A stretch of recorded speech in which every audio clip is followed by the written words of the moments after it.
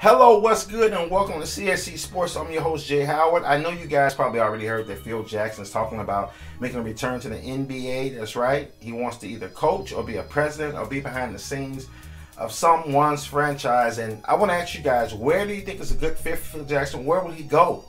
We know that money is attached to this return. I don't care what nobody says. And it's love too. You know, it's love for the game, missing the ambiance of road trips and stuff like that, going to different arenas and us being a part of the NBA, having something to do. You understand what I'm saying? When I think of Phil Jackson, I think of 13 rings, I think of the Lakers, and I think of the Bulls, I think of Kobe Bryant, Shaq, Michael Jordan, Scottie Pippen. Who will be the new players that Phil Jackson will be possibly coaching? Let's look at a couple of factors and a couple of teams. When I think of Phil Jackson's return, I think about the LA Clippers. I think about the Brooklyn Nets. I was about to say New Jersey, but the Brooklyn Nets.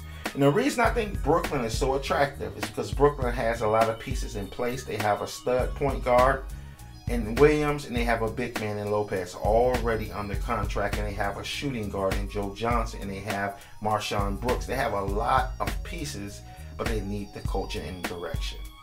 Now, I don't know if you guys knew this or not, but Gerald Wallace was complaining about he lost his confidence. You know what I mean? About a month ago, he was talking about how his shot is not falling and he feels like every time he misses a shot, he's going to be snatched off the court.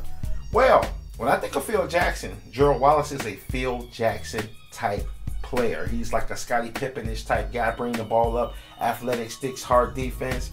He's that type of guy. And Phil Jackson, to me, if he goes to New Jersey, he has the pieces in place. All he has to do is to coach it and make it cohesive. You understand what I'm saying? When I think about the Clippers, I think of one asset that Phil Jackson will love, and this is going to blow you guys' mind, real talk. It's DeAndre Jordan. Phil Jackson can do a lot with DeAndre Jordan. DeAndre Jordan has a nice half-court skill set. You can't see it because they run all the time. He's a lefty. In LA, they run. They say, shut up and catch alley-oop. Blake Griffin is someone who Phil Jackson can get a lot out of. He can transform Blake Griffin. And if Chris Paul decides to stay, that's another piece that he has that he can work with. But when I think about the two teams, I think Brooklyn is more attractive than LA, in my opinion.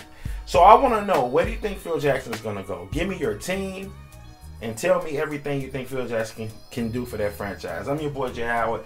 Peace. Until next time. And it's Brooklyn Nets, not New Jersey Nets. It's going to take a long time to get that out of my head. Peace.